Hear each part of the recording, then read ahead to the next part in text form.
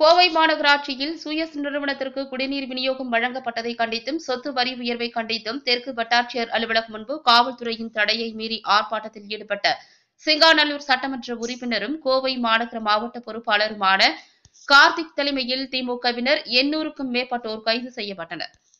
கோவை மாநகராட்சியில் 24 மணி நேரம் குடிநீர் விநியோகம் செய்யும் உரிமையை பிரான்ஸ் நாட்டைச் சேர்ந்த சூயஸ் நிறுவனத்திற்கு மாநகராட்சி நிர்வாகம் வழங்கியதை கண்டித்தும் சொத்து வரி உயர்வு மற்றும் நிர்வாக சீர்கேட்டை கண்டித்தும் திமுக சார்பில் ஆர்ப்பாட்டம் அறிவிக்கப்பட்டிருந்தது. ஆனால் நேற்று இரவு காவல்துறையினர் திமுகவினர் ஆர்ப்பாட்டத்திற்கு அனுமதி மறுத்தனர். இந்நிலையில் கோவை தெற்கு வட்டாட்சியர் அலுவலகம் முன்பு காவல்துறை தடையை மீறி திமுக சார்பில் இன்று ஆர்ப்பாட்டம் நடைபெற்றது. திமுக மாநகர் மாவட்ட பொறுப்பாளர் கார்த்திக் எம்எல்ஏ தலைமையில் நடைபெற்ற இந்த ஆர்ப்பாட்டத்தில் முன்னாள் அமைச்சர் பொங்கலூர் பழனிசாமி உட்பட திமுக நிர்வாகிகள் கலந்து கொண்டனர். இந்த ஆர்ப்பாட்டத்தின் போது பேட்டியளித்த திமுக சட்டமன்ற உறுப்பினர் கார்த்திக் 26 ஆண்டுகளுக்கும் சூயஸ் நிறுவனத்துடன் போடப்பட்டுள்ள ஒப்பந்தத்தை ரத்து செய்ய வேண்டும் எனவும் சொத்து வரி உயர்வை ரத்து செய்ய வேண்டும், நிர்வாக சீர்கேடுகளை சரி செய்ய வேண்டும் எனவும் வலியுறுத்தினார். இது தொடர்பாக தொடர் போராட்டங்கள் நடத்தியும் கோவை மாநகராட்சி நிர்வாகமும் தமிழக அரசும் நடவடிக்கை எடுக்கவில்லை எனவும் குற்றம் சாட்டினார்.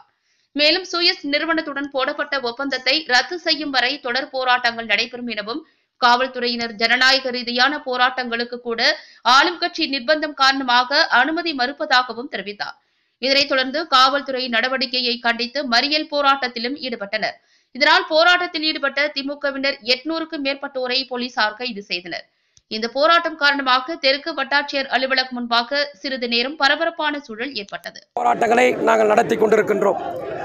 சூயஸ் நிறுவனத்தோடு போட்ட ஒப்பந்தத்தை இந்த மாநகராட்சி நிர்வாகம் 26 வருஷத்துக்கு வந்து சட்ட விதிகளை தளர்த்தி சட்டத்துக்கு புறம்பாக போட்டிருக்கின்றார்கள்.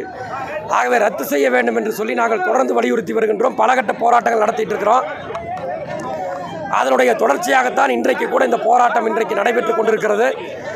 ஆனால் முறையாக காவல்துறையிலே அனுமதிக்கப்பட்ட இந்த இடத்தில் கோவை தெற்கு வட்டாட்சியர் அலுவலகத்திற்கு முன்பாக அறவழி போராட்டம் ஆர்ப்பாட்டம் நடத்துவதற்கு அனுமதி கேட்டு கோவை மாவட்ட திமுக சார்பிலே நான் அனுமதி கடிதம் கொடுத்தேன்.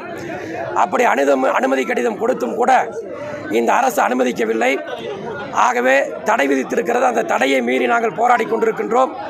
அதே நேரத்தில் பார்த்திங்கன்னா இந்த மாநகராட்சி பகுதி முழுக்க மாதத்தில் 2 நாளைக்கு தான் தண்ணி வருது. சாக்கடைகள் அள்ளப்படுவதே கிடையாது. சாக்கடைகள் நாறிக்கொண்டிருக்கின்றன.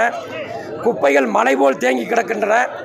அனைத்து தெருக்களிலும் குப்பைகள் ஆங்காங்கு குப்பை காடுகளாக காட்சியளித்துக் கொண்டிருக்கின்றன. இந்த மாநகரம் முழுவதும் குப்பைகள், அதாவது சுகாதார சீர்கேட்டின் இருப்பிடமாக இந்த மாநகரம் திகழ்ந்து கொண்டிருக்கிறது. அது மட்டுமல்ல, பாதாள சாக்கடைகளுக்காக தோண்டப்பட்ட அந்த பாதைகள் இன்னும் சரி செய்யப்படாமல் இருக்கிறது. ஆகவே இவைகளை எல்லாம் சரி செய்ய வேண்டும் என்று வலியுறுத்தி இந்த போராட்டத்தை நடத்தி கொண்டிருக்கின்றோம். சூயஸ் நிறுவனத்தை பொறுத்த மட்டில் பல உலக நாடுகளிலே விரட்டியடிக்கப்பட்ட ஒரு நிறுவனம். எங்களது தலைவர் தளபதி அவர்கள் இந்த நிறுவனத்திற்கு ஒப்பந்தம் கொடுத்த அந்த காலகட்டத்திலேயே கடுமையான ஆட்சேபனைகளை பதிவு செய்தார்கள். அதாவது பொலிவியா என்ற ஒரு நாட்டில் கொச்சம்பா என்ற நகரில் சூயஸ் நிறுவனத்திற்கு குடிநீர் விநியோகிக்கக்கூடிய அந்த ஒப்பந்த பணிகளை அந்த அரசு கொடுத்த அந்த ஒப்பந்தத்தை பெற்ற அந்த சூயஸ் நிறுவனம் பல்வேறு கட்டுப்பாடுகளை குடிநீர் வழங்குவதில் விதித்த காரணத்தினால் அன்றைக்கு பொதுமக்கள் கொதித்து போய் தன்னெழுச்சி போராட்டம் நடத்தி அந்த சூயஸ் நிறுவனத்தை விரட்டியடித்தார்கள். அப்படிப்பட்ட அந்த சூயஸ் நிறுவனத்தோடு இந்த அரசு ஒப்பந்தம் போட்டிருக்கிறது. பல உலக நாட்டு ஒப்பந்தத்தை உடனடியாக ரத்து செய்ய வேண்டும் என்று வலியுறுத்தி இந்த போராட்டம் மட்டுமல்ல, ரத்து செய்யும் வரை